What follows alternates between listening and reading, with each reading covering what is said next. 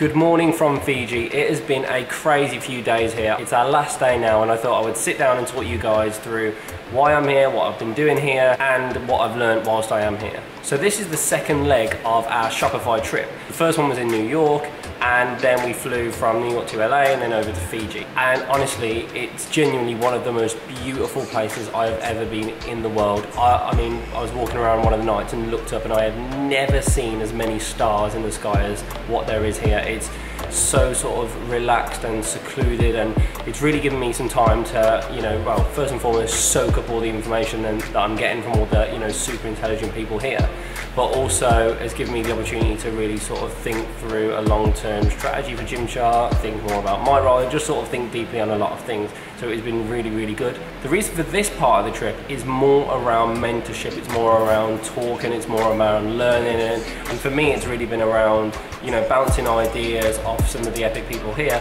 and really thinking about a long-term strategy for Gymshark, how we're going to achieve what we want to achieve, and then also just asking a few questions more around my personal role and things like that. My aim going into this week is essentially, in a sentence, is just to be a sponge, to learn as much as possible. I'm addicted to learning, I'm constantly watching YouTube videos, reading articles and things like that, and my interest will spike and waver like insanely. I'm sure a lot of you guys are the same. And so whilst I'm here, I just want to get my head down, shut off the rest of the world, and I want to listen and learn from all the awesome people that we're here with, so I can take these valuable lessons and try and apply these to the Gymshark business at home. So just to give you an idea of some of the people that are going to be here talking to us, there is Tim Ferriss, there is Joe, who's one of the co-founders of Airbnb, which again is a rapidly growing business. Toby, the founder of Shopify, who is super cool, super chill, super intelligent. I feel like him and I are very similar probably in the way that we work. Harley, the Shopify COO, who I feel does a very similar role to what Steve does at Gymshark, sort of, runs the business on a day-to-day. There is Lauren, who's the dude that runs Shopify Plus, and again, he's super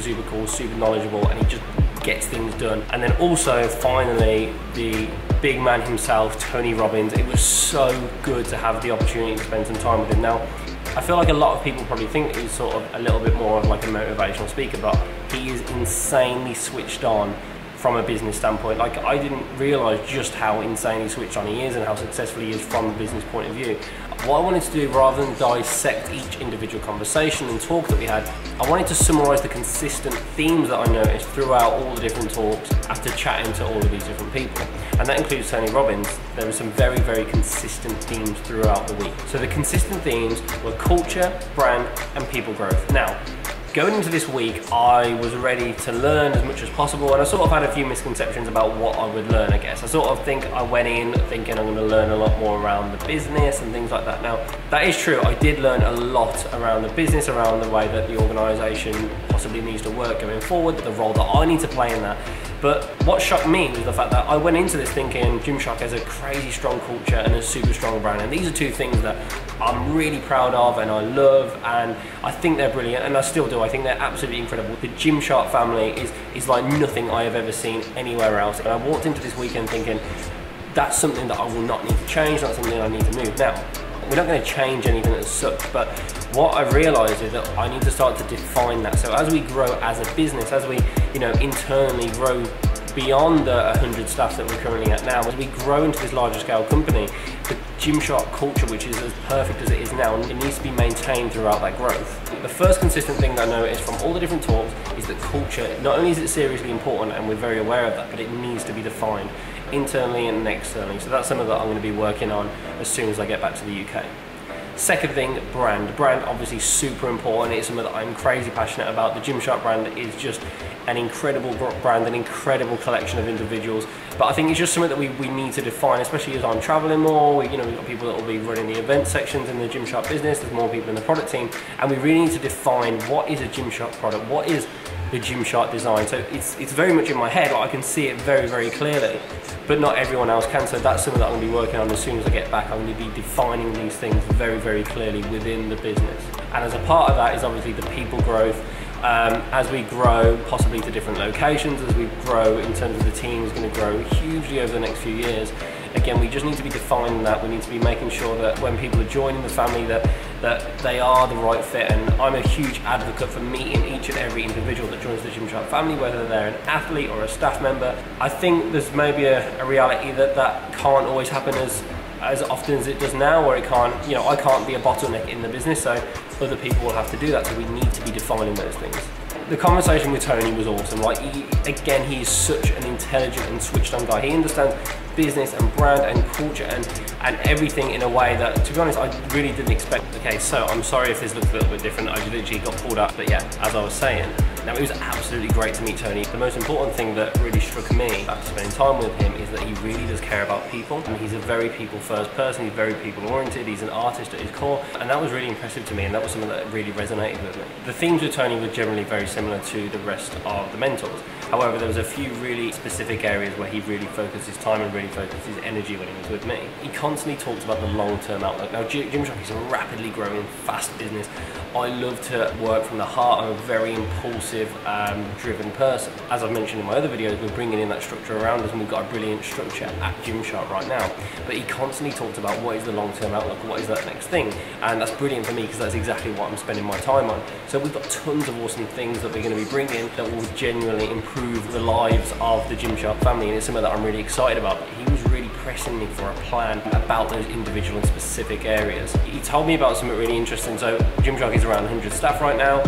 We're based in the UK. We're moving into our larger office, and we're going to take some big risks over the next couple of years because we want to go on that massive expansion. So he told me about this rule. I can't remember exactly what the rule was called, but it was around the fact that when the company gets beyond 125 staff, that's when things start to get a little bit more difficult, where people sort of branch off and they make their own little groups. Obviously, as Gymshark has grown so rapidly as a business, I think we've gone from about 10 to the 100 staff that we're at now in around 18 months. It's something that I've noticed that maintaining that culture is something that's really important to me.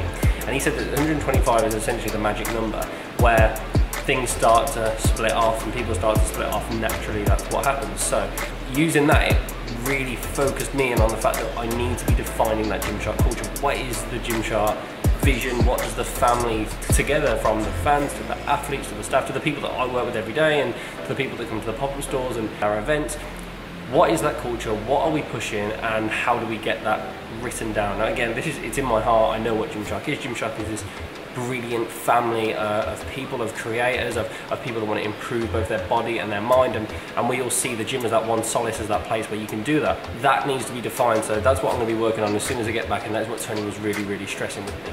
Tony is super objective, so when we sat down, he really forced me to look at where we are really at as a business. And again, because Gymshark is my baby and I run it with my heart and my soul, on the one hand that's absolutely brilliant and it's something that I would never want to change. However, he really forced me to look at the business from a totally objective point of view. What are our strengths? What are our weaknesses? And he was really pushing me to maintain this journey that I'm currently on of being a much more strategic business owner, being someone that is looking forward all the time. He was really pressing that with me.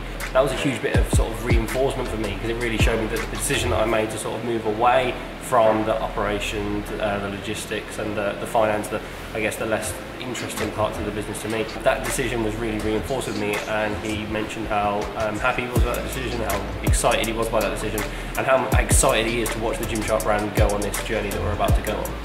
And what he actually even stressed even more was that if Gymshark is to be as big as what I really want it to be and what I know it will be in my heart, is that I need to be looking even more ahead than even I thought previously to meeting him. At Gymshark, because it is my heart and soul, it is very easy to be pulled into that granular detail, to be pulled into things that are happening every single day. And again, he just really stressed the importance of me pulling out of that and really focusing on the super long-term strategy for Gymshark. So this week I've learned so much. I went into this week wanting to be like a sponge and wanting to listen and learn, and I did exactly that.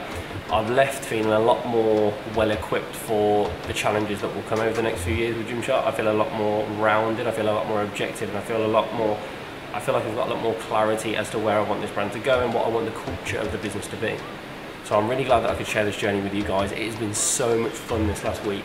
So now I can't wait to get back to the Gymshark HQ in the UK and to start working on these things with the team. If you want to see more like this, then please subscribe. Again, I keep saying this, but I'm going to be posting more and more content because this is something that's really important to me. I am really enjoying making these videos. I'm really enjoying talking to you guys and taking you through this journey with me. It's one hell of a journey. I'm obviously being relatively young and Gymshark growing so fast. I think this is a really unique and cool thing, and I'm really happy to be able to share my learns along this journey with you. I'm going to be responding to as many comments as I can. I will answer any of your questions as full as I can, and if they're super long, then I'll dedicate a video to it. Subscribe, comment down below, don't forget to like this video, and thank you so much for watching.